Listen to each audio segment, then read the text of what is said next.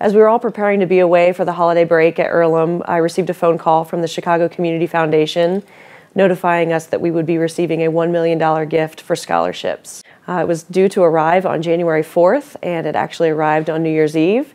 And so when I saw that it was at the Richmond FedEx office, I was able to go and pick it up and bring it back to campus. And $1 million for our students is really a great way to start the new year.